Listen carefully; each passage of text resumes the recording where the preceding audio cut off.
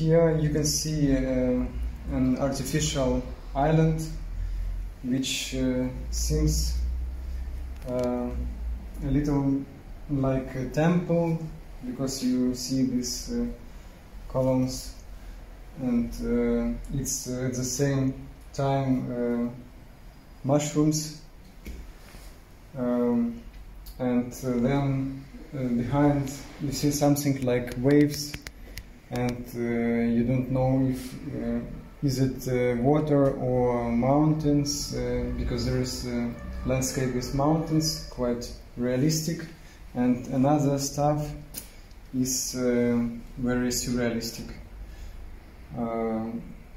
For me it's a poetical place, hyperspace or metaverse. It's for me it's a place where you can hide and be there alone for yourself, maybe, or just walk around, maybe walk around with your eyes, not with your legs.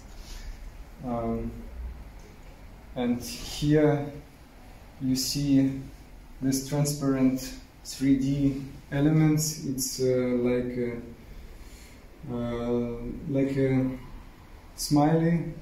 This is two eyes, and this is a mouth.